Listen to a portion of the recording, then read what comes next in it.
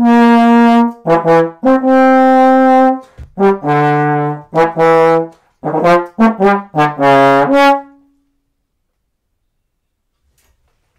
hear all the science coming out of my horn?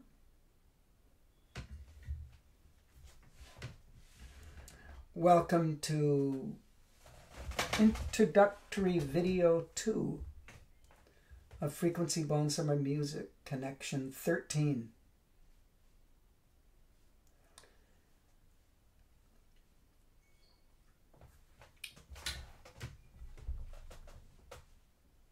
This summer is going to be called The Science of Music as a Living Thing. Now, right away, there's three very important things in that title. Science, music, and living thing.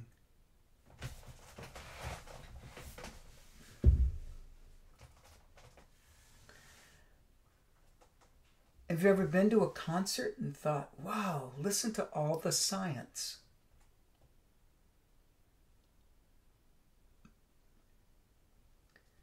Have you ever been out in nature and seen the natural laws at play and say, listen to all the music in the science?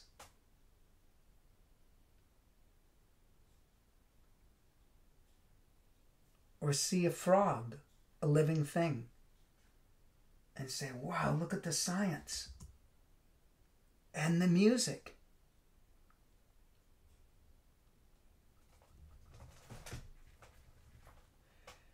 So this summer, one of the important things is we're going to be looking at the word science.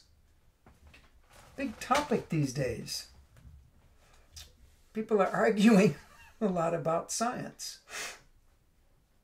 I can tell you, for me, in the work that I've been doing, science has to align itself to truth. Science exists, especially if you look at it in relationship to the natural laws.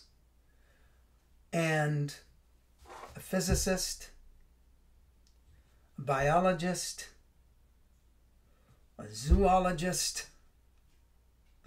right? Environmental sciences, and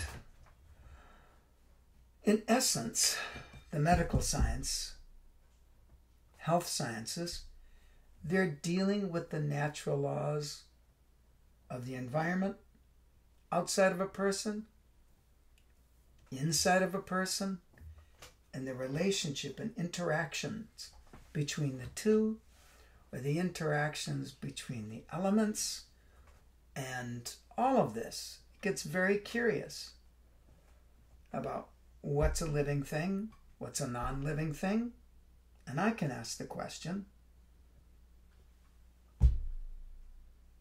what's the living science?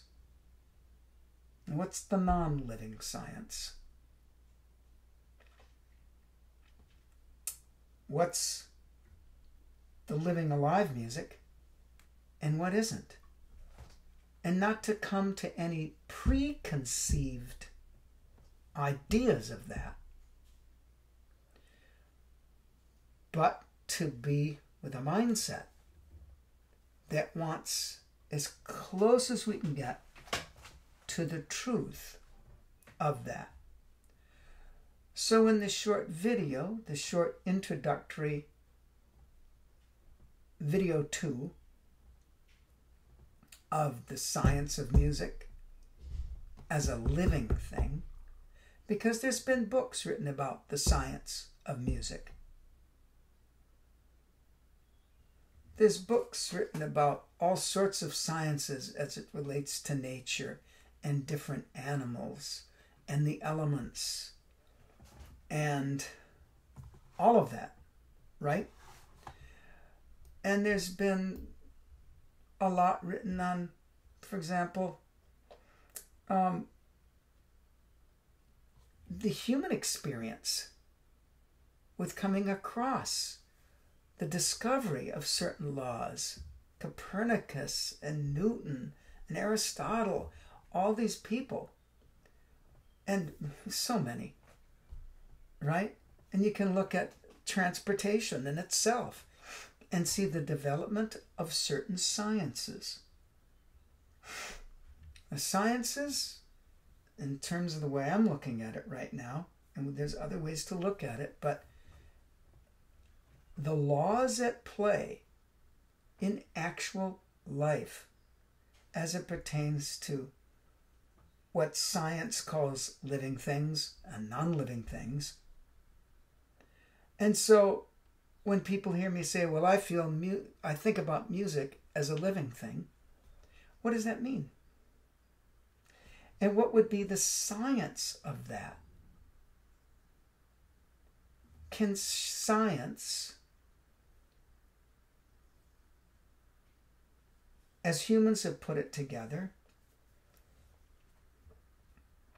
with their measuring devices of things, that's a lot of science, is measurement, isn't it?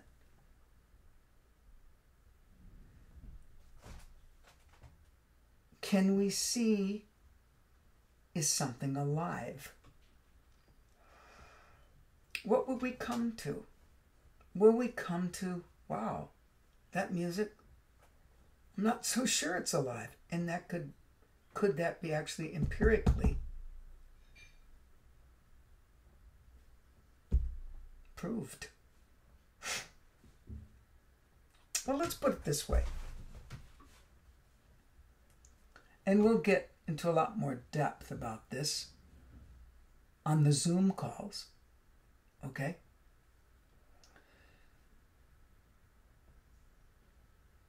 There have been many books written about the effects of music on plants, for example, and on humans. Those of you who have heard of such books probably remember the book of, I can't remember who it's by right now, but the Mozart effect.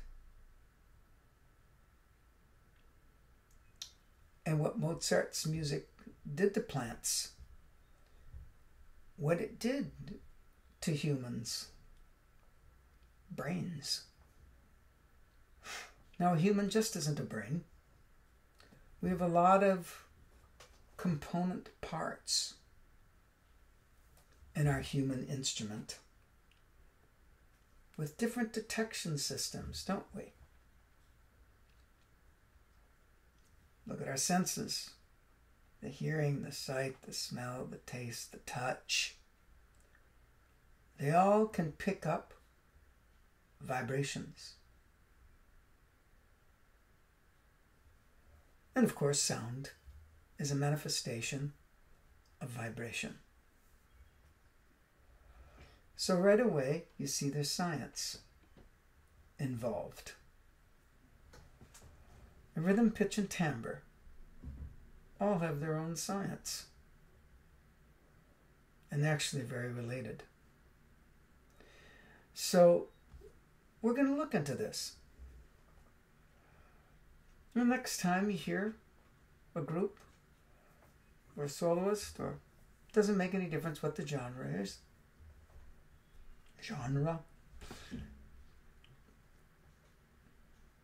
Think, in the midst of your feelings, what am I feeling from this? What does that say about the science of that music and how it affects me? So, short little preview, an introduction to this summer of Frequency Bone Summer Music Connection 13, the science of music as a living thing. And for those who are interested, you can always get in touch with me, because on June 17th, there's going to be a free introductory lecture. And after that, the Zoom calls will have something else attached in them for people to show their value of what's being offered, and something they can put into their own life and their own personal science.